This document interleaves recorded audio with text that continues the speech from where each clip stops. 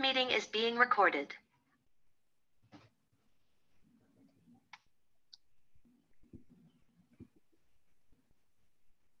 Don't let it go much past like 7:03, Brian. I think, you know, people will load in pretty quickly.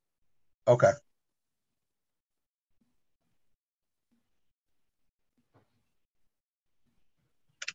Okay, it's 7. I'm going to start it now. Okay.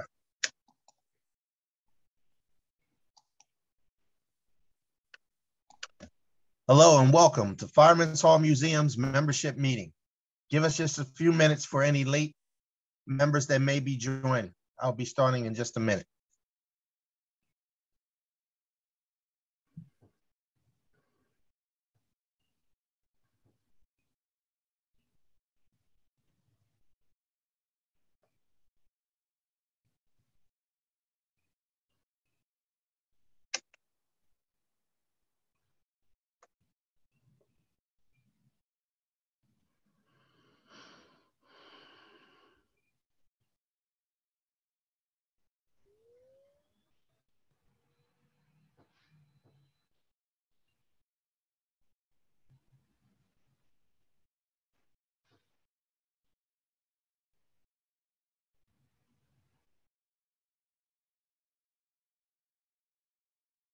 Those just joining, we're going to start in just a few minutes, waiting for any latecomers.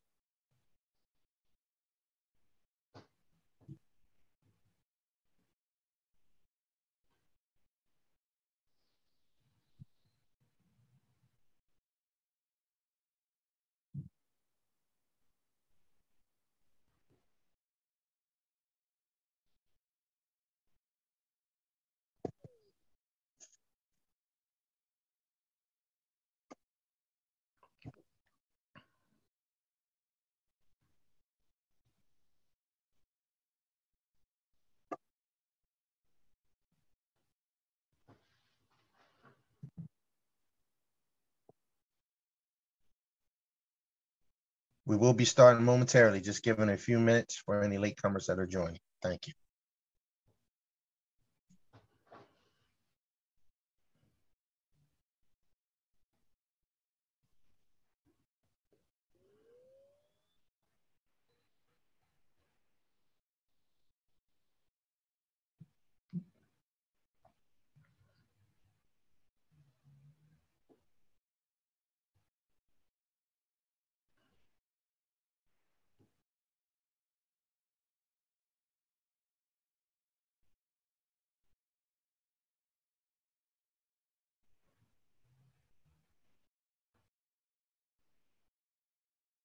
All right. Hello and welcome to Fireman's Hall Museum's membership night. I'm your host, Firefighter Brian Anderson, the curator of Fireman's Hall Museum. Tonight's presentation is going to be very special. We're going to revisit one of the worst fires in Philadelphia, which was the Fretz fire. It was a 12-alarm fire, and Commissioner McAbee was the commissioner at that time, and George Hink was the chief of the department. Joining us tonight will be the grandson of past Commissioner Hink, Mike Hink, and Mike Pence, who is a lifelong fire buff. As one of our many jobs that we did reflecting 150 years of the department, we went and developed the bios of all the past leadership of the Philadelphia Fire Department. If you look at the screen now, you can see this reflects the leadership of Commissioner George E. Hink, and it gives you a bio of him as commissioner at that time. And at this time, I would like to introduce Mike Hink, the grandson of Commissioner Hink. And Mike, if you want to come on and just talk a little bit about your grandfather, and we will watch a video that's going to view an interview with both Commissioner McAbee and past Commissioner Hink and show bits of the Fretz fire. Mike? Thanks, Brian. And thank you, Lisa, for putting this show together. Looking forward to the evening. Just a little background on Pop Hink. He was a firefighter for 44 years in the city. Began his career in August of 1921. I believe it was with Engine 24 down south in the southern part of the city. Rising through the ranks to 1940 when he became a battalion chief in the 6th Battalion, where he was there for 12 years before being elevated to deputy fire commissioner and chief of department. It's great because we all lived in the same house up in, well, some people call it Kensington, some people called it Fishtown, right on York Street. Our family of my mom, dad, and 5 children lived with Pop and our grandmother in the same house, along with my Aunt Mary and Uncle Bud and their family. So it was, as my grandfather always called it, the crazy house. He never wanted to leave the house because he felt it was centrally located and he could make his runs to the extra arm fires throughout the city from that location. He kept his car over at Engine 25, which is over on Haggard Street, and he was totally passionate about the job that he was involved in. In fact, just real quick, I got a few items I want to share. So my father was writing a little story about him, and so many times Pop came home, his eyes red and swollen, his lungs congested with smoke, hardly able to see or breathe. Mom would put him to bed, cover him with piles of blankets, open the windows all the way, and give him the fresh air treatment. In no time at all, Pop was in shape again, ready to go. And I think reading something like that from the 40s gives us an idea what firemen went through back before they had such better equipment that they have today. Brought along real quick, there's the helmet he wore at the Fretz fire. Okay, that's the last helmet he had. And crazy thing I shared with the earlier, the wool gloves that they used to fight a fire back in the day. These were the gloves that were in the helmet. So probably the last fire he went to. I was very fortunate as a young kid to go to several fires with him. I got to ride in the chief car as did my brothers. It was great, a very rewarding family atmosphere for us. So the TV show we're about to see. So Pop was very familiar, very engaged with the beginnings of television in the city. The 1950s and 60s with TV becoming so prevalent. I think he was considered good TV because he was engaging, he was smiling all the time. They loved to interview him for fires. And then when they were done with the film, they just gave him the film. They didn't keep it archived. So we had boxes and boxes of film, which I had put onto DVDs, thanks to Harry McGee, who introduced me to people that would do that. So the video that we're going to see tonight is done by WCAU, which was Channel 10 at the time. And it was a 30-minute TV show, and it explores what happened at the fire and how they investigated it and so forth. Personally, our recollections, my family, my dad, who was a battalion chief, actually my dad was in the 6th Battalion, but he was off that day. And I believe the fire chief at the time, Battalion 6, was Joe Fortunato, who pulled the second alarm and so forth. So our family was in New Jersey visiting relatives on my mom's side. In the car, we had a 2-way fire radio, and across the radio came the fire, and my dad heard it, and it was like, well, we're going to go. So I was 5 years old. I can vividly remember walking, once my dad parked the car out in North Philly there near the fire, walking down this dark street, and we made this right turn, and all we saw was just fire. It was a huge fire. So my dad said, let's go. And we turned around and went back to the house where he got his equipment. He went down to fight the fire, which I think back in that day, you just went to the fires, even if you were off. Pop Hink, the fire chief, he was home with my oldest brother, Vic, and grandmom, and they were watching, believe it or not, Joe Namath in the Sugar Bowl playing for Alabama when he got the call. And he got himself together, and my brother Vic, we would always go to the roof of the house there on York Street and look in the direction, see if we could see the fire. And Vic came down and reported, hey, you can see it from here already. So they knew they had a pretty bad fire going in. So it was quite an eventful evening. In my mind, I can still picture so many things about that evening. So Brian, if you're ready to roll the video, we could go right to video if you'd like. Sure. At this time, I'd like to respectfully ask all my viewers to please hold your question and answers to the end. The video is roughly about 33 minutes, and there will be some low parts of volume, but it will adjust. Thank you for your patience and enjoy.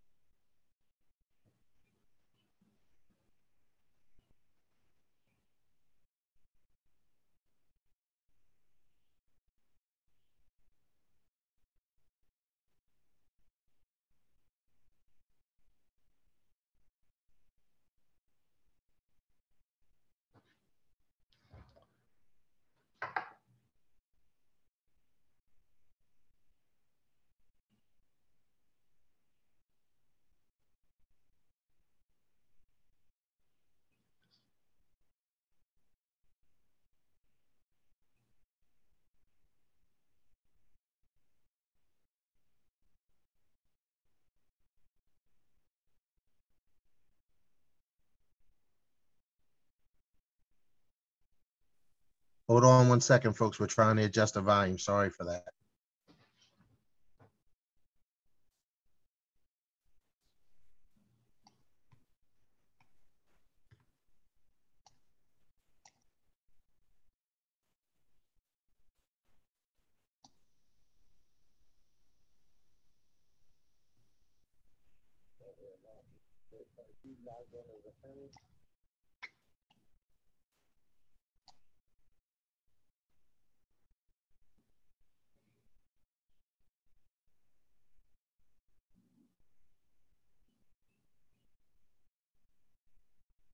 At 5:17 p.m.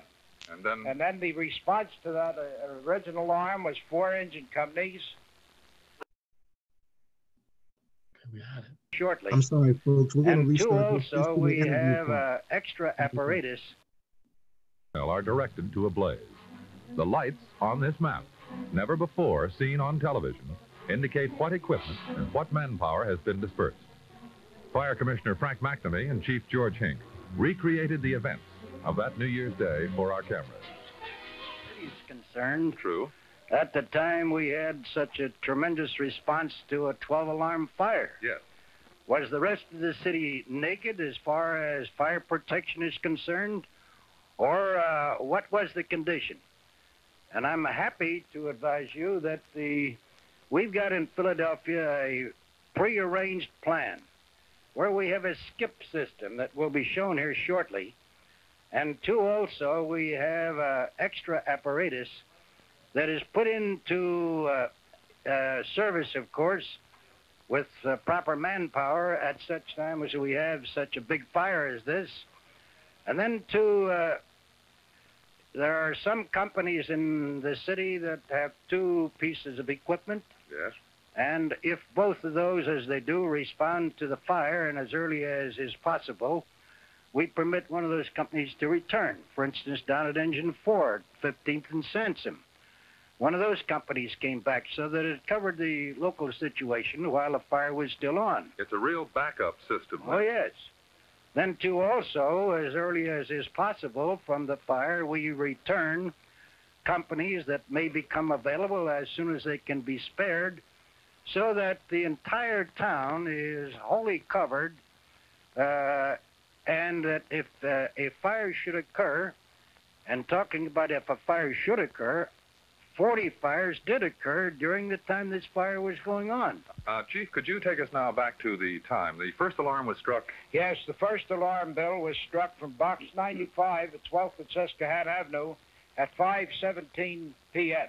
And then the response to that original alarm was 4 engine companies, 2 ladder companies, and 2 battalion chiefs. The fire was right here. Right there. Now, that is the first alarm response. Then the second Immediately on arrival, the battalion chief in charge ordered the second alarm at 5:19. That was only 2 minutes later. That is right. Mhm. He responded from 7th and North, so just about a minute run, and he immediately asked for a second and a third alarm at 5:23. It was pretty apparent that this was a sizable fire. Yes, indeed. The third alarm, At 5:23. yes. The deputy chief O'Drain, responding on the third alarm, on the second alarm, arrived and struck the fourth alarm at 5:29, which brought an additional 4 engine companies, a chief, and a ladder. At 5:30, 1 minute later, than the fifth alarm was struck.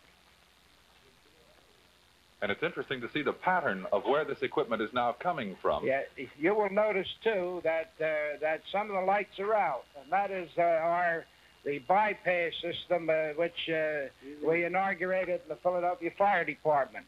And I ordered the 6th and 7th alarms, 5:33 and 5:35. The 8th alarm and 9th alarm, 5:37, 5:59, and then the 10th alarm at 6:03. At this time, the fire was completely out of control. There was a firestorm developing, and it was then necessary to strike the 11th alarm at 6:21 and the 12th alarm at 6:28 p.m. To further trace the story of this fire, we've come to the desk in the office of Deputy Fire Commissioner George Hay. Chief, when was it that you first heard about this fire? I was notified I was at home, and I was notified that the second alarm was in for the Fretz building at 10th and Diamond. I advised him to send my driver that I was going to take it in. Mm-hmm. And this Fretz building was not unknown to you, was it? No, I worked as battalion chief in the 6th Battalion District for 12 years before I became chief of department, so that I was quite familiar with the Fretz building and its contents. What was the building material? What was the building made of? This was a red brick mill-type construction with wooden beams and wooden floors, many partitions, and with many occupancies, a good deal of them of hazardous nature. But it was the building itself that had put fear into the hearts of fire officials from the time of almost the time that it was constructed. It was a huge building, almost 2 squares long, and it was always considered a threat to the fire department.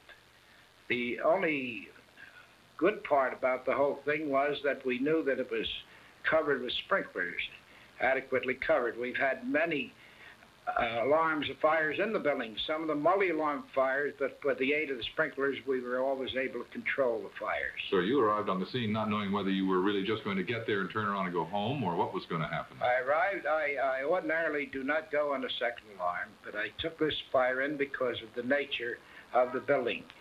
On arrival, it was, I knew that we had a major fire on our hands, and after a quick size-up and consultation with the assistant chief and the other chief officers present, why, we knew that we had a runaway fire. We knew we had a potential conflagration on our hands.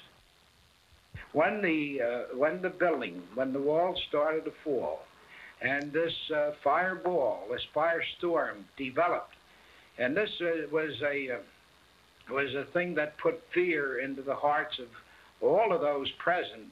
The drafts, the updrafts of the air being sucked in, and the explosions as the fire developed, and the firestorm itself growing in intensity every minute, presaged what just did happen. We knew that something terrible was going to happen, and when the walls went in, it would have been then too late to evacuate large areas, and I'm afraid that we may have lost many lives if we hadn't been prepared for what did occur. What is a firestorm? You've used that term several times. This fire was of such great proportions that, as fires do under these circumstances, they then create their own draft, and they draw in the cool air at the bottom, suck it up, and this seems to increase the intensity of the fire, so that a huge fireball develops, which rolls and which could very well, under certain conditions, come down closer to the earth, so that anything it touches, it will ignite. I feel sure that there had been large buildings in that area, that they too would have been enveloped, because when this heat was so intense that we had buildings in back of us, to the rear of us, suddenly enveloped in flames spontaneously, so that we'd have to turn our deluge guns onto those buildings. And honestly, it's thrilling to think of how the officers and the men, firemen worked. They worked without thought of their own safety. They gave everything they had. The spirit of corps was tremendous to be able to get through this without the loss of any lives. And of course, this is our purpose.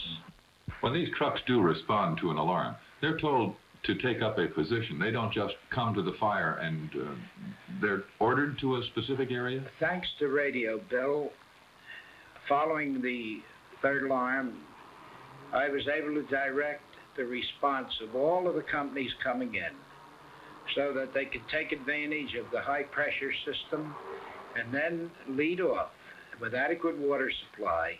And we had battalion chiefs then ready to meet them and place them into position.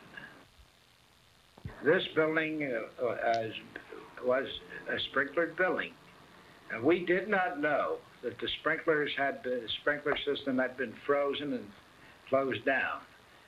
And I'll say this, Bill, had that fire occurred with a sprinkler system in operation, that might have been a 2 or a 3 alarm fire, but this great fire would not have occurred, so that we should take advantage of our fire protective equipment that's available to us, sprinkler systems, the proper kind of extinguishers, and the other things that are available to prevent fire or hold down the spread of fire. We shouldn't take them away, because fire is a dreadful thing, and it can cause much property loss and many lives and injuries. This shouldn't happen again. Steaming, smoldering, charred ruins. Desolation. Stark remains of what once was. Dangerous remains of the Fretz building.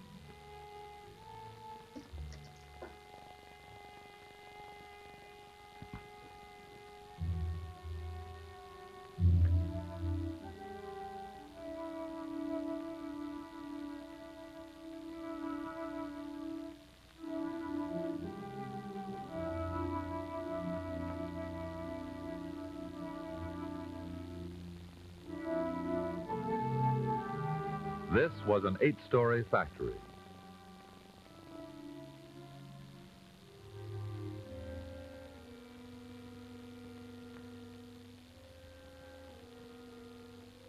These were stores.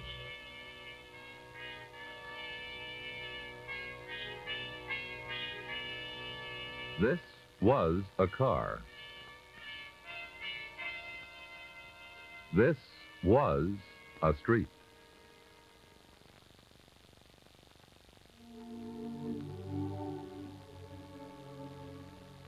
And these were homes.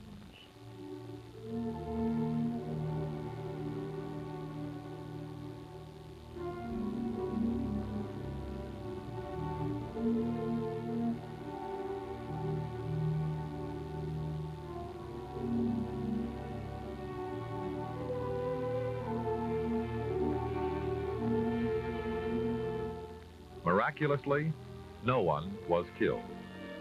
But what saved the residents? And what will happen to them now?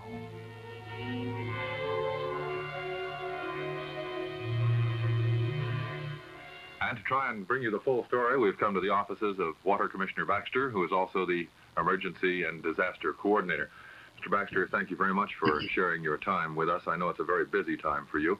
What was the beginning of this story as far as you were concerned?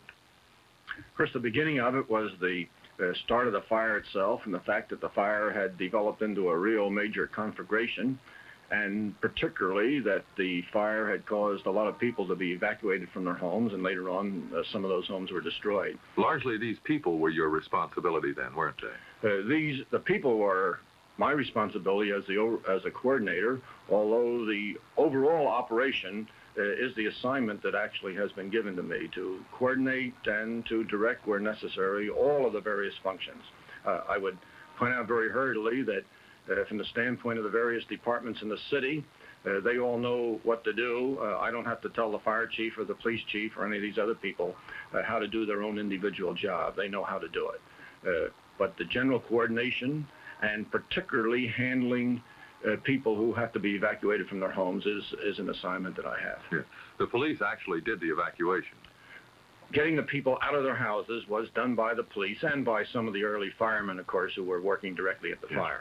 What has happened now with these people who have been evacuated? What was the first thing that you did? These poor people saw their homes and their belongings either going up in flames or being so badly damaged as to not be able to inhabit them again. What became of these people? One of the things we found, Bill, as far as people are concerned in fires of this sort, and we have fires, maybe 4 or 5 a year, in which a fair number of people are put out of their houses, that everybody wants to be looking at the fire while it's going on. It's very hard to collect them and get them together at the height of the fire. But in our overall organization for emergencies and disaster, we have used the Red Cross as the agency to take care of people, to house them, and to give them relief. In this case, sometime perhaps, I've lost track of the time, but perhaps within an hour after the fire started or after I got in there, we called the Red Cross and said this is an emergency area to get up and set up their emergency procedures.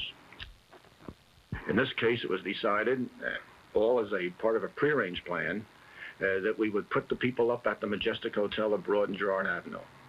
And I think that night, my recollection of the numbers are may not be exactly correct, that we had somewhere between 35 and 40 rooms at the Majestic Hotel.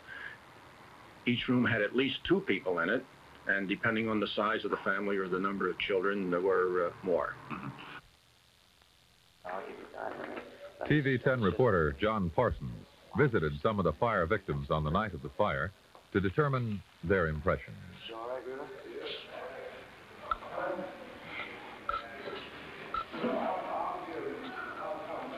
Well, how are things with you now? Same way. Got nothing.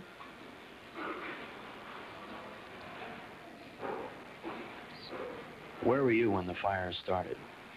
I was in the house. In my house. Did you have any insurance or anything on the house? Yes, I did, but I left everything in there. I don't even much know. I don't know nothing. Yes, I have insurance. Books that burn up. Don't know. We were so excited. We just don't know the name of the insurance. All excited and everything. Was all of your family around the dinner table? Were you preparing the New Year's meal? No, I hadn't started. I started to prepare it, but they wasn't around the table. They was in there undressing the tree. How did they react? They grabbed their things and they started to cry. Some of them, they went outside, and we all went outside. So. Did you manage to get anything out of the house before the fire? No, nothing. How many children in your family? Well, I ain't got, but I got a grown son and a grandson I'm raising. And me and my husband, 4 of us now. I don't know what we're gonna do. What were you doing when the news of the fire spread? Well, I had done cooked my dinner and walked out. And I had went around a friend of mine. And when some of the kids, her kids run in and said the factory was on the fire. Then we rushed out, and I rushed down there, and I got there. My husband they had chased him out the house, and he didn't have no coat on or nothing, and so I had on what I've got on now. That's all I saved. And so they wouldn't let us back around there, and wouldn't let us in. So there wasn't nothing to do. I went to the school, and they sent us to the school, and they sent us down here. Okay. Where were you when the fire broke out? I was in the house getting ready to go out to take the family for a drive. They'd already gone out and got in their car. How'd they react to the news? It excited them. Then I drove them away about 2 blocks, to get out where I figured it was safe. Were you able to grab anything? No, we didn't get anything other than just what we had on our back. How many children in the family? 7. How do you feel about the future right now? I don't have much idea. It looks pretty rough. Ebenezer Baptist Church has been designated as the Red Cross Center, and clothes have just been pouring in here for those who have been displaced because of the fire. This is the Reverend Spear, pastor of the Ebenezer Baptist Church. And could you tell us something about the number of clothes that have come in here? More than 5,000 pieces of clothing have come in since the night of the disaster. And the people have been most responsive. While the headquarters is here, people of all walks of life have responded very, very, very well to the appeals. The Red Cross has its temporary quarters here, and but we are gratified at the responses of all of the people of the community and the city. Chairman of our board, Benjamin Johnson, and Roebuck Robinson, chairman of our trustee board, opened the church. I was out of the city when it happened. And since the night of the disaster, the church has been open for the victims. With me at the table at the moment are Deputy Commissioner for Fire Prevention, William J. Eccles, and Battalion Chief Fire Marshal William Conley. Thank you, gentlemen, both, for being good enough to sit down. Let's explore this a little bit more, if we might. First of all, Commissioner Eccles, how do you go about investigating this type of a fire? Well, Bill, you go about investigating this type of a fire similar to what you would investigate any other type of a fire. There's a starting point, and many times we hope a closing point. In all fires, you start off by attempting to find out where the fire started, any witnesses or passers-by who observed the fire in its incipient stage, what they saw at that time. We talk to the first 2 firemen who were first on the scene, and they tell us what they observed. All of these things help us. We try to eliminate as much as we can accidental causes, and if we're able to, we then try to establish a motive for something other than an accidental fire. In this particular fire, we were fortunate in coming up with what we believe is a definite cause for the fire. We know exactly where the fire started from the conversations we had with the first-in firemen and their superior officers. We have eyewitnesses who observed the fire in its incipient stage and where the majority of the heavy fire was at the beginning. So from these things, we had a pretty good starting point.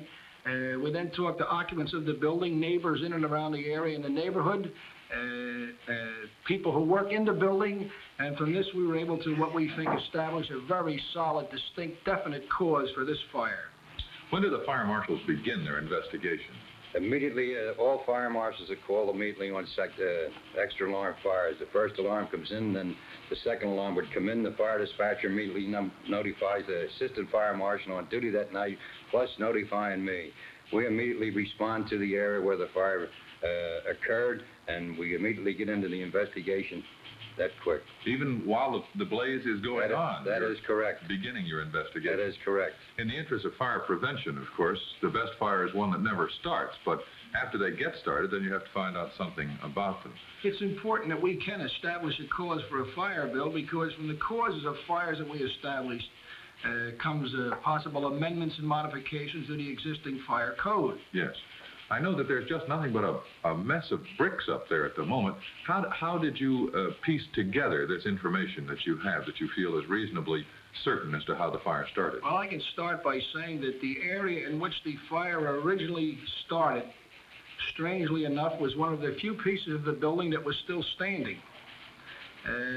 Two, we talked to the plant maintenance man who knew the building from top to bottom, knew it from memory from working in there. I would think that at this time that you might want to ask Fire Marshal Connolly just how he established the cause of this fire. Yeah, Bill, how did you? Well, immediately, like I told you that night, we responded to the fire and we worked there all evening. The next morning, we assigned 2 assistant fire marshals to that particular fire due to the extent of it. We found that there was 14 occupants in the building. The owner, the maintenance man, we talked to them all. Every one of them. We came up with 3 eyewitnesses that saw the fire start, and particularly the area that it started in. Also, after talking to the maintenance man, we came up with a possible cause for this fire. And what is that, may I ask? Well, we come to the conclusion right at the present time. The maintenance man there had a series of breakdowns in his sprinkler system, and he went up into the penthouse of the elevator shaft. He had 2 15,000-gallon water tanks on the roof, and he went up there to close off the valves. While he was up there, he's a man that he claimed he was sick, and he took up a portable heater with him, and he attached it to the electric current of the elevator shaft, but he didn't plug it into a receptacle. He used just a makeshift hookup by taking it into the electric line and the ground line, and just to get warm. And he left it on there for approximately over 17 hours. And we definitely established that as the cause of the fire due to the fact that we picked up an eyewitness that saw where the fire had broken out. Also, when the 1st Battalion Chief arrived in there, he puts it in the same definite area that the portable heater had been attached to. Gee, I think it's amazing that you're able to get this much information and get it so quickly. It might be interesting, Bill, to tell you that this portable electric heater was placed on a splintered wooden floor, which was at the top of the elevator shaft, immediately underneath the 2 15,000-gallon water supply tanks for the sprinkler system. And that the headers abutting into this building abutted into the extending part of the other building, and it was a path, I guess, of an area about 2 feet in depth, I guess, through which this fire, once it started, from the heater being overheated, burning through this wooden floor, just transmitted itself through this air tunnel, you might call it, into the adjoining building, at which time it was a massive fire on the upper floors at the arrival of the firemen. I think you 2 fellows and the entire fire department are to be congratulated for coming up with such a quick fix in such a short period of time. Well, we tried. We've been working on it night and day, definitely since the fire started.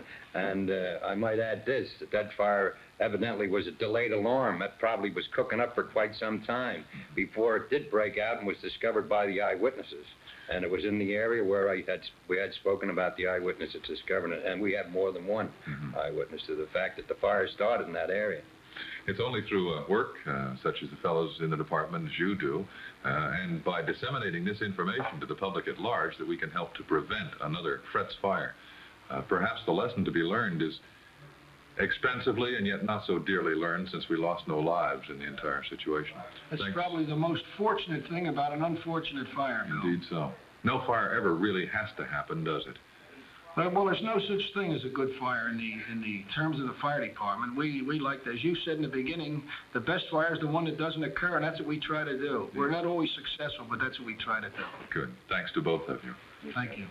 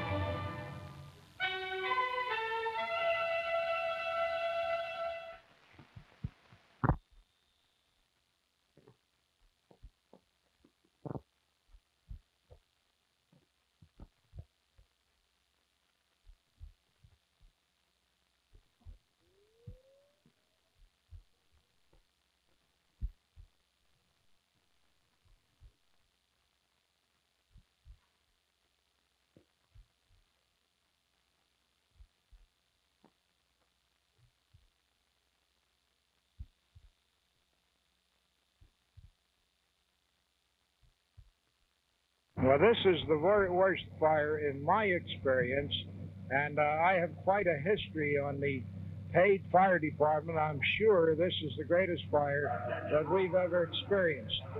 How worried were you that this might spread through North Philadelphia? I really was worried because the potential was here for the firestorm, and there was every potential for a runaway fire.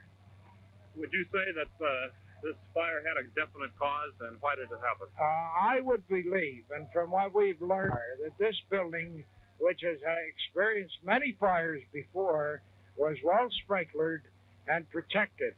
I'm sure that, like dozens of other buildings throughout this area over the weekend during the severe cold, that there was not sufficient heat in the building, it was cold, and probably the sprinkler system was inoperative.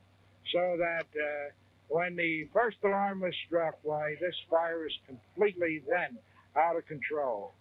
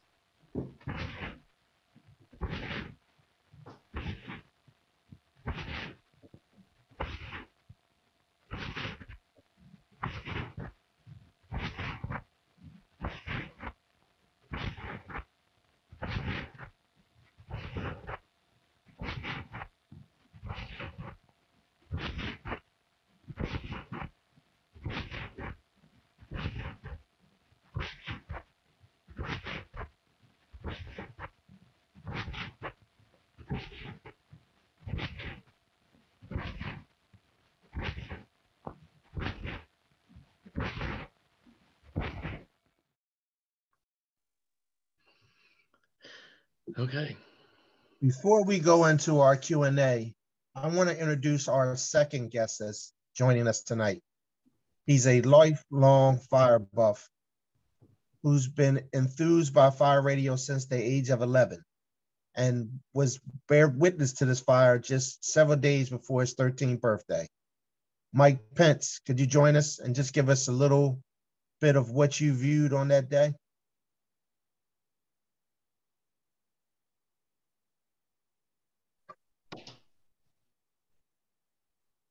Mike's going to have to unmute himself and start his video. There we go.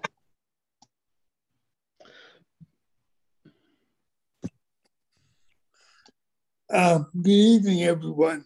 I'm Mike Pence, and I actually went to the Fretz building fire. I was 13 at the time and had been listening to the Philadelphia Fire Radio for about a year and a half. And it was New Year's Day, a very cold day, a very windy day. And when the box was struck, my first guess was that being New Year's Eve, this was going to be a false alarm. And there was very little activity on the radio. When Battalion 6 arrived, he had the entire 8th floor fully involved, all the way from Diamond Street North to Susquehanna Avenue. Chief Fortunato didn't even step out of his car. He just grabbed his radio, ordered a second alarm. Now, back in the day, you only heard the fire dispatcher on the radio.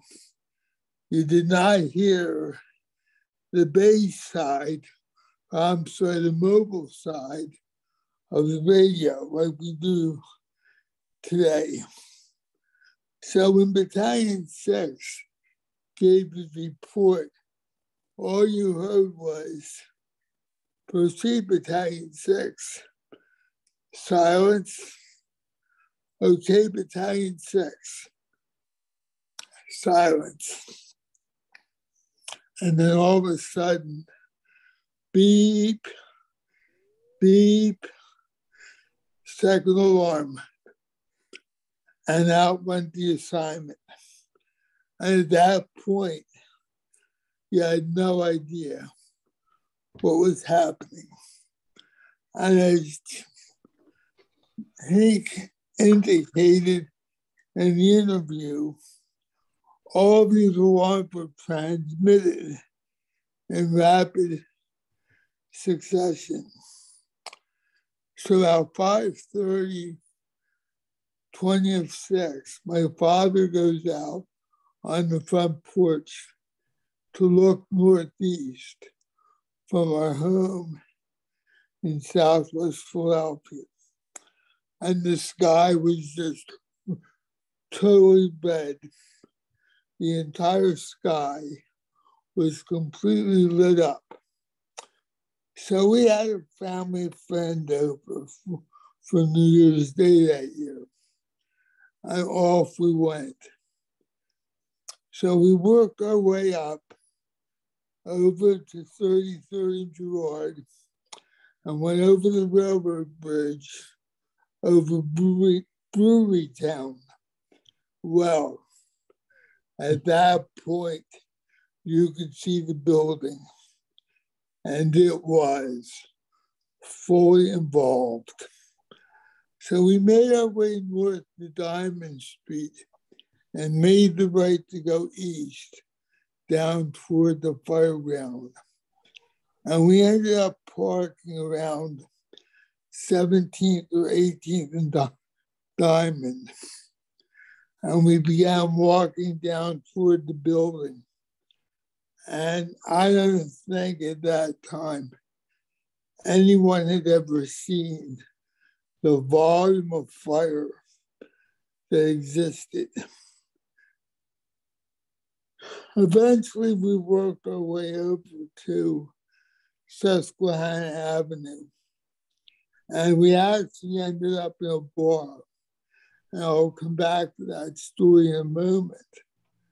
But at that point, you had the wind blowing out of the south, blowing literally through the building. And the wind was so great that the fire actually burned white. It actually looked like a blowtorch. Not only did it burn white, but it whistled, much like a train whistle. And it had to have been maybe one of the eeriest things that I'd ever seen. And very frightening, very frightening. It's just, hard to imagine the sheer volume and intensity of this fire. So we went into a bar to get warm. And it was interesting because it was New Year's Eve. Or actually, I'm sorry, it was New Year's Day, of course. And there were people in the bar reveling like nothing was going on. It was surreal.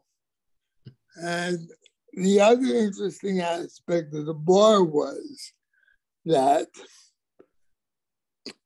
the decision had been made to keep the day work people over. They were not relieved at 6 p.m. And so any number of firefighters that night were not going home to dinner. And so a whole parade of fire personnel went in and out of the bar to call their wives to let them know that they weren't coming home for a while because they were being held over into the night shift. The B platoon had day work that day. The C platoon had worked night work. Now, if I can just have 1 or 2 more minutes just to share a couple more tidbits about this fire. What the WCAU video did not make clear was that on the Friday before New Year's, the heat was turned off in the building. It was a long week, and New Year's fell on a Tuesday that year. So New Year's Eve would have been Monday, and because of the long weekend, the heat was turned off. And because the heat was turned off, the sprinkler system was also turned off as well. And this is why there was no sprinkler protection in the building. Ironically, the owners of the building had just taken out a brand new fire insurance policy on Friday with Lloyd's of London. So initially in the first few days following the fire, this all looked very suspicious. The renewal of the insurance, turning off of the sprinkler system, all made you scratch your head. But, it turned out not to be a deliberate fire, thankfully. 1 or 2 more points and I'll finish. One point is that in spite of it being January 1st, this was not the first extra alarm fire of the year. Early in the morning, we had a two-alarm fire in back of Engine 26's station at 10th and Hamilton. And it was a very long, drawn-out two-alarm fire. It was in a sub-basement of a bakery supply company, and they had a very difficult time getting to the scene of the fire. Engine 26's officer had seen smoke coming from the building, and he radioed the box alarm. One more point and I'll finish. 1963 turned out to be the highest year up until that time for extra alarm fires. We actually ended up with 91 extra alarm fires, which surpassed the previous record of 84 extra alarm fires in 1956. I look back at this year, and I think this was really the beginning of the war years, where the number of extra alarm fires really began to ratchet up quite a bit.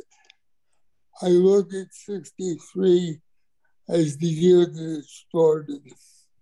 One quick point and I'm out. There was one injury in the fire, and it was George Hink. He fell on ice and broke his wrist. A fireman came over and said to Chief Hink, "What can I do, sir?" And Chief Hink replied, "Spread some salt." Thank you very much. It was quite an honor to be able to participate this evening, and thank you for having me. Thank you very much, Mike, for all that information. At this time, we would like to open up our Q&A. So if you have any questions, you can put them on the platform, and Lisa will read them for either Mike Pence or Mike Hink.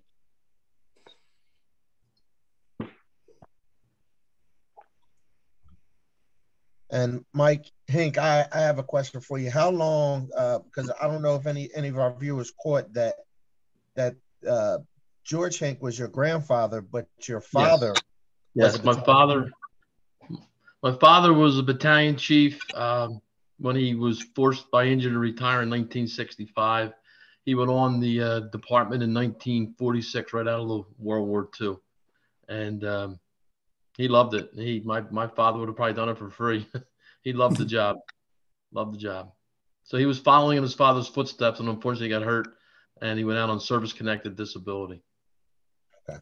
I have to, one quick thing here. I have to, when my grandfather broke his wrist, it was in 1964 at a fire down on Strawberry Street. When he fell at the Fretz fire, he banged his head on the ground, and he said, "Get rock salt and put it on anything that shines." Was his quote. But yeah, he broke his wrist at a different fire, Mike. Mike and Mike, we have a question. What was the first unit on the scene? First in is Engine 2, Ladder 3, and Battalion 6. They went north on 7th and west on Susquehanna. And as soon as they made 10th Street, they saw the inferno that they had on their hands. It was a quick minute and a half ride for them, and they knew that that building was gone right then and there. They had a 4-alarm fire there in 1959. In May, yeah. Yeah, which I have pictures of it, but I can't find the pictures. But it wasn't nothing like this. It was just some fire showing on the upper floors, but the sprinkler system controlled that. If I can make one more comment about Mike's father, and that is in the mid-50s, his father was the chief of the Special Services Unit of the Philadelphia Fire Department. And it was in that period that the department acquired SS-99, the light wagon, the 3 chemical units, the air compressor, the mobile hospital. All of that special equipment was under Mike's father's command in the mid-1960s. Yeah, he was captain of special services in the Right. 50s. Yep. And then he left there and went to Engine 28. And then after that, he became a battalion chief. Yeah. Anything else? Questions? So, Mike, we have one more. Was any equipment damaged from the falling walls? That's a good question, Mike. I don't know anything about that. You might know that. I don't know that any equipment was. I mean, it's a very interesting question for the following reason. A week or 12 days later, we had the fire at St. Elizabeth's School at 22nd and Montgomery. And at that fire, falling walls had killed 2 Philadelphia firefighters and actually did damage 2 pieces of apparatus. The old ladder 1, I think they're Max and MacGyver's rear mount aerial ladder was destroyed. And I think maybe a 49 American LaFrance. Maybe I seem to recall there was ladder 18. Yeah, I think it was ladder 18 and ladder 22. Oh, they were parked on Montgomery back to back, front to front, and the wall came in on them. Yep. Yeah, 2 guys got killed. Yeah, these were stone walls at St. Elizabeth's. And in fact, there was still demolition equipment on the fire ground at 10th and Diamond. And Mike's grandfather was aware of that. And he actually ordered that equipment be relocated to 22nd Montgomery that night to begin lifting this heavy stone that had fallen down when these big stone walls had collapsed that night. I mean, it was kind of horrifying that all of this happened within just less than 2 weeks. You know, it was a terrible, terrible time. Mike, what was the original use of the Fretz building at the time of the fire? There were 14 different occupants at the time. I have newspaper articles. There was mayonnaise to men's suits. A lot of different things were manufactured in the building. Yeah, it was mixed occupancy throughout. And there was all kinds of material that contributed to the fire load that night. But I think at the end of the day, it's fair to say that what really did the building in was its construction. It was all wood floor, it was all wood joists. And given the age of the building, one can only surmise that all of that wood was very much dried out by this point in time. I think the building was built maybe just before 1920. I used to know that. 1901. Yeah. 1901.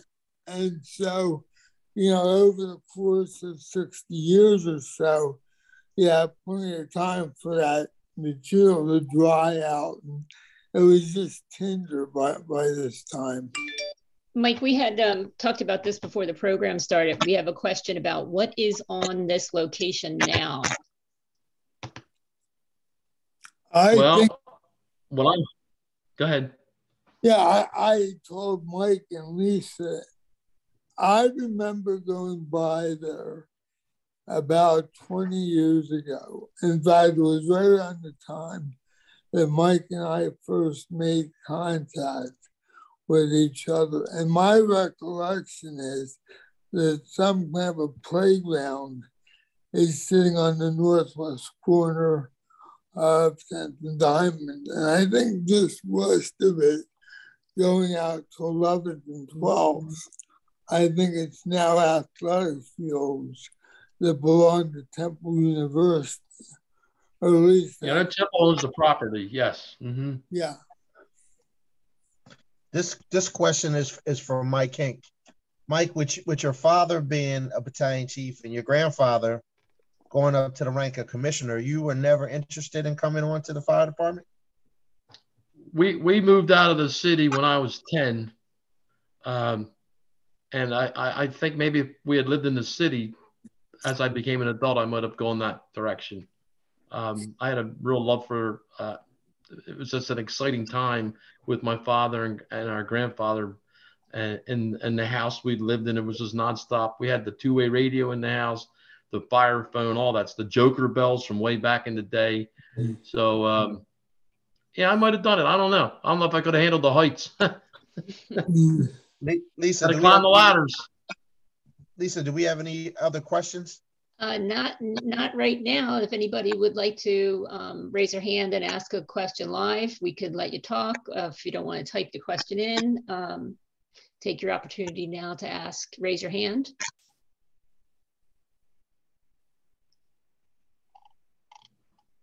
Hey, my son's watching. I'm not seeing any more and my questions. brother. I know my brother's in here someplace. I want to thank both of my guests tonight. Thank you very much for giving your views on what happened tonight. Thank you, Mike, for sharing this video. This is history, and now we have it as archival purposes in the museum. For all my viewers joining us tonight, thank you very much. This will end our membership meeting until November of this year. So if you know a friend or a family member that would like to come down and be a member, please direct them to our website or just come down to the museum. It's free. And if I could just say to all of our viewers, please follow us on all our social media platforms. And if you're not a member, please come down and become a member. Thank you very much. Brian. Thank you so much, Lisa, Brian, Mike Pence, everyone. Thank you. Until next time, and for all my viewers, you can also follow us on social media and watch the Curator's Corner, which airs from September to May. Again, and until next time. Thank you. Welcome.